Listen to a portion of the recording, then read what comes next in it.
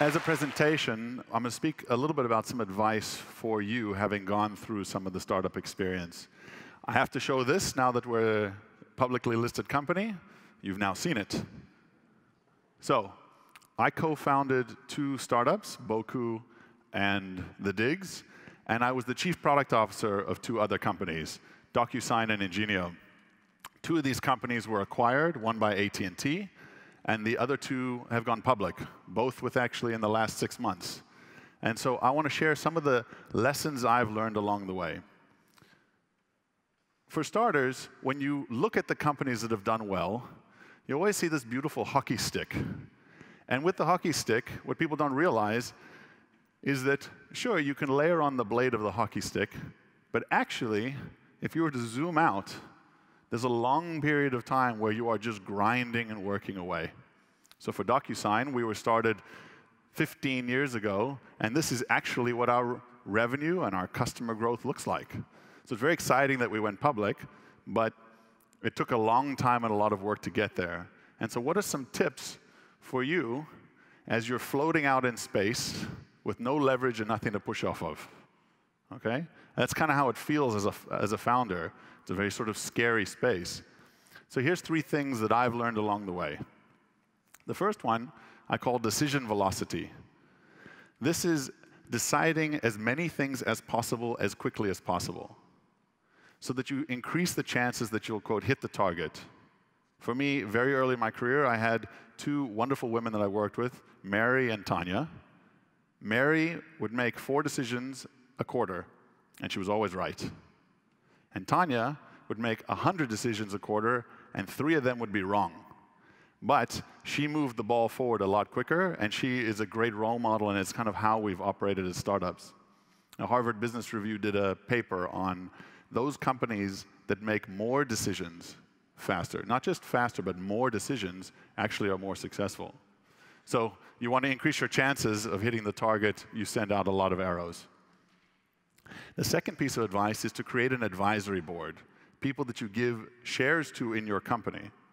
Now, as a model, I look at Michael Jordan in this example. He was the first professional athlete to build around him a team of doctors, weight trainers, nutritionists, psychologists for sports psychology, and then obviously people who knew the sport of basketball.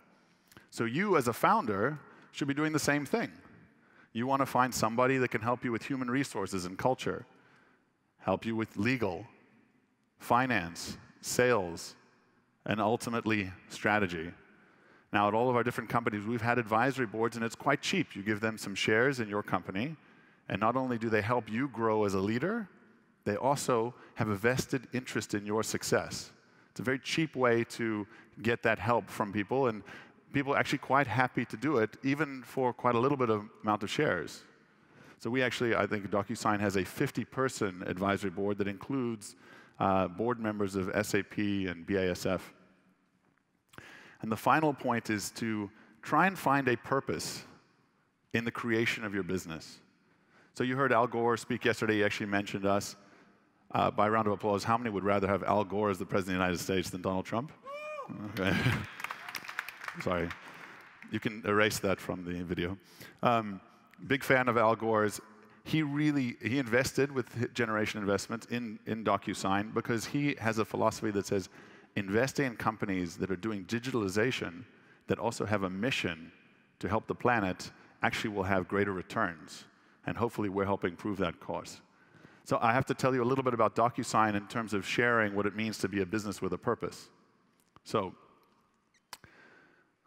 contracts exist throughout business, right? So you've got your employment contract, your sales contracts. We've identified 2,000 places where contracts exist. But the process for coming to agreement is, in many ways, analog and broken and slow. So you've experienced this every time you touch a piece of paper, you're having to do manual entry and it costs money. And everyone has a system of agreement, they just don't know it. It's Word documents, it's file cabinets. And what we have noticed is this lack of speed and lack of digitization. This is the opportunity for that first step on the progress to being a full digital business. So DocuSign we have this philosophy that actually paper is not necessary anymore. You do not need paper, and legally, actually, in the European Union, the regulations changed 2 years ago, and we are the sort of clear category leader where, for all of the business that you do, it is now absolutely legal and functional to be able to do all of your contracts electronically. There are plenty of benefits from this. Obviously, you save money from the paper print and shipping costs, the dual entry. But here's where it gets really interesting. It happens faster.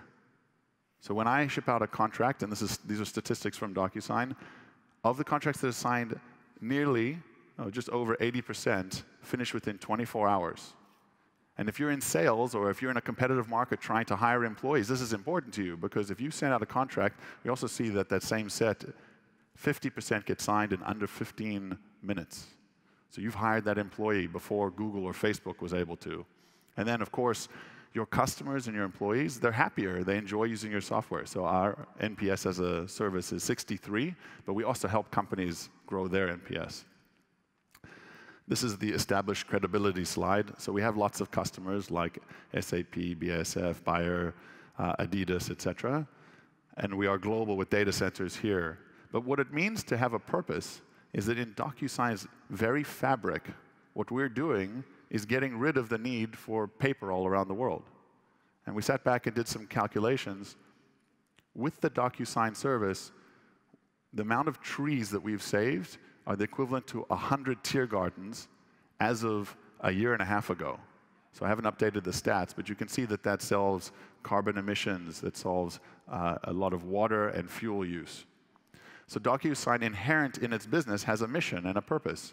What does that do for you? Well, obviously, your customers like working with companies that have a mission and purpose, and your employees feel great about working there. But you can't always create a business that's going to have a purpose.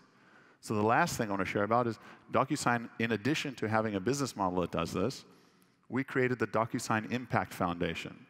Salesforce and others have pioneered this model where 1% of revenue, or profits, sorry, 1% of profits, 1% of product, and 1% of employees' time is given back to the community.